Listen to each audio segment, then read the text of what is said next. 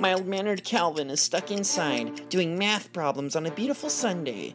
No one's watching. He dashes into his closet. This is a job for...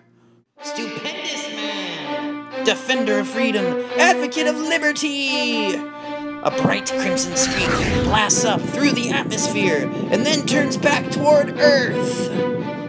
Gaining stupendous momentum, Stupendous Man strikes the ground at an acute angle with stupendous force.